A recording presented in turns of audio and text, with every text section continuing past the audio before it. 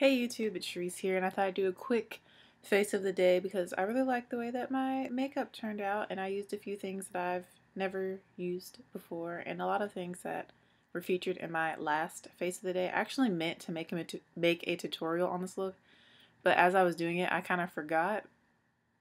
So yeah, but basically I use the same process that you've seen in every other video. Nothing special or different. Same process and technique, just different products. That's how I roll. So yeah, I'm right in front of the window again, but I'm on my knees instead of sitting in a chair, which is why I'm leaning closer. So of course I cleansed and moisturized my face. I used castor oil, and I also used my Clean and Clear Dual Action Moisturizer today because I am experiencing breakouts because I think my skin does not like this Makeup Forever Duo Matte Powder.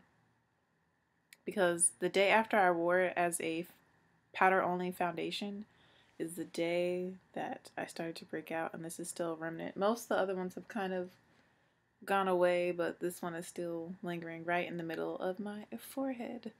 But whatevs. So then I primed with this Black Radiance True Complexion Shine Control Primer. Then I went in with the Black Radiance Color Perfect Oil-Free Liquid Makeup in Cashmere. That's my color.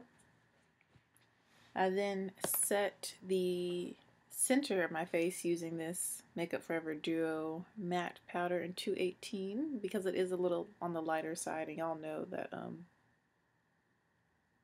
I work outside in the sun with a marching band, so I've gotten a lot darker. My face is so much lighter than my body and my hand. It's crazy.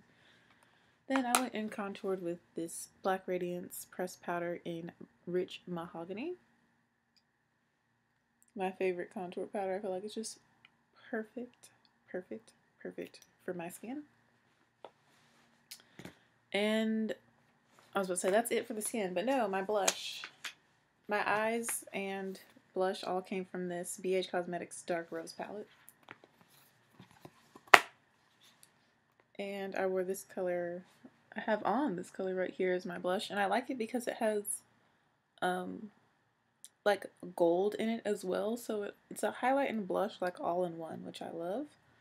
And then for the eyes, I used this color on my lid, this color in the crease, a little bit of this in the crease and on the lower lash line, and for my inner corner I used this color right here. And that's how I got this eye look, which I'm loving, because y'all know I love my neutral eyes and bold lips.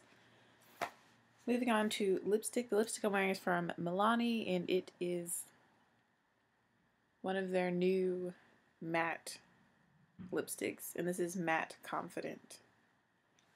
Number 67, Matte Confident,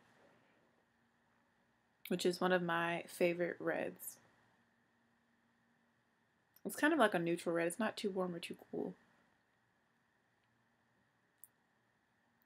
And the formula is really nice and moisturizing. It's not dry even though it is matte, but I put some chapstick on underneath. Wearing my Black is Beautiful earrings. I think I wear these almost like every Friday. I just put these earrings on. But yeah, that completes this face of the day. I'm off to a meeting now, and then tonight we have a football game, so I'll be with my marching band. Go Cougars, yeah! So of course I'll take this lipstick off because it's a little much for marching band. I don't need to be, you know, yeah, we don't need lipstick for marching band. At least not red lipstick. But yeah, thanks for watching. Thanks for your support. I gotta go. Bye, YouTube.